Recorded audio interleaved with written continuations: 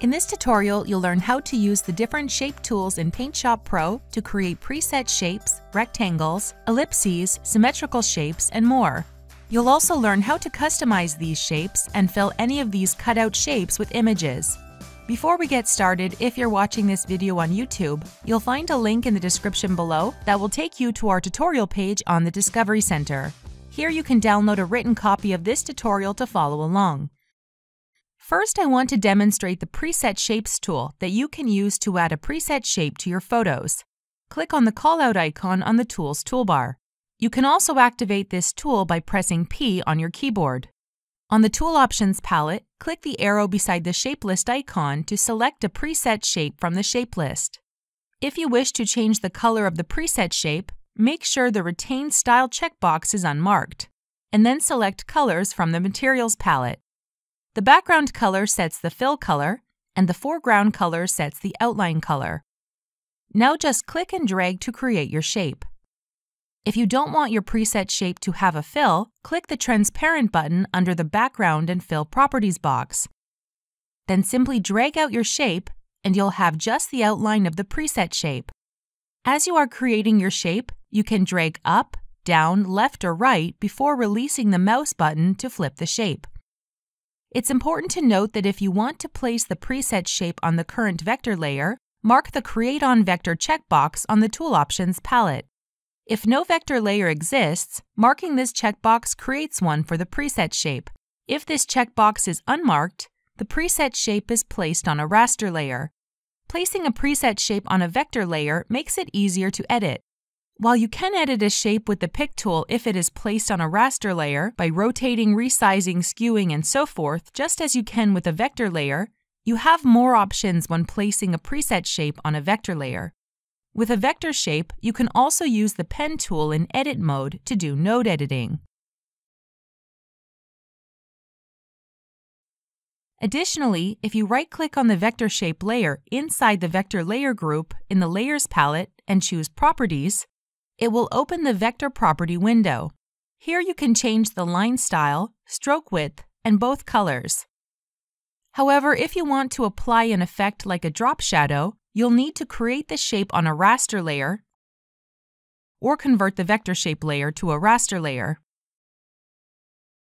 Now I want to show you some of the customization options we can use on the Tool Options palette. We can choose a line style for our shape from the Line Style drop list.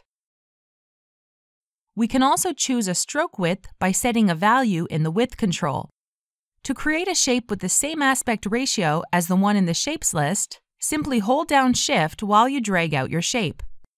If you want to place the center point of the shape where you click, right-click and drag out your shape. And if you hold down Shift, right-click and drag, it will draw the shape from the center and allow you to rotate while dragging. Now let's look at some of the other shape tool options. Click on the Rectangle tool from the Tools toolbar or press G on your keyboard. At the top, you can select to use either the Draw Rectangle or Draw Square mode. You can also check Show Nodes if you want to display the shapes nodes. Holding Ctrl while dragging draws a rectangle or square from its center. Then adjust any of the options from the Tool Options palette as we did with the Preset Shape tool. To change the way the line segments join, you can choose Miter Join, Round Join, or Bevel Join from the Join drop list. You can also manually drag the nodes in to adjust the horizontal or vertical radius, and then click the Apply Checkmark button to complete the creation of the shape. Then you can use the Pick tool to individually resize, reposition, or rotate any of the shapes you have drawn. To draw a circle or ellipse, select the Ellipse tool from the Tools toolbar or press Q on your keyboard. You can select to use either the Draw Circle or the Ellipse mode from the Tool Options palette and adjust any of the other settings as previously shown. Then click and drag out your circle or ellipse shape. To make any edits to your shape, you can click on the Edit Mode button on the Tool Options palette, and from here, change the color or set the radii and center horizontal and vertical positions. Lastly, we can create polygons or stars by selecting the Symmetric Shape tool from the Tools toolbar or press H on your keyboard. You can choose either the Draw Polygon or Draw Stellated mode. You can also type or set a value in the Number of Sides control. Then drag to draw the shape. If you want to apply rounded outer or inner corners to the shape, mark the Rounded Outer or Rounded Inner checkbox. You can also save any of your created shapes as presets. First, draw your shape with as many vector objects as you'd like. If you have more than one object, select them all in the Layers palette. Then right-click on one of them and group them together. Rename the group to what you want the shape to be called in the list of preset shapes.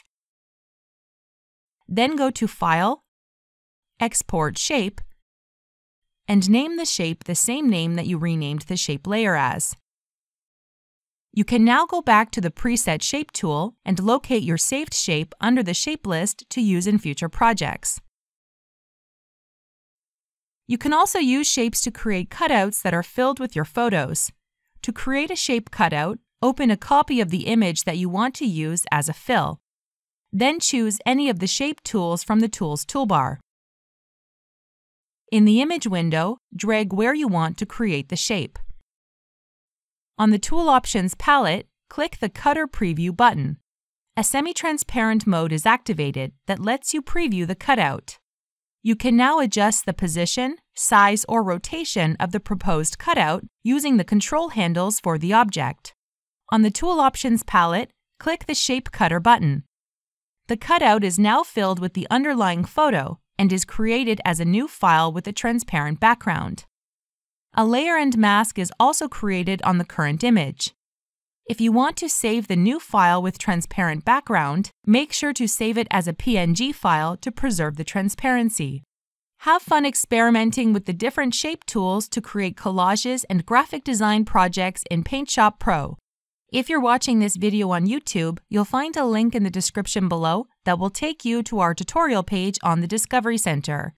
Here you can download a written copy of this tutorial to follow along and find other helpful tutorials for PaintShop Pro.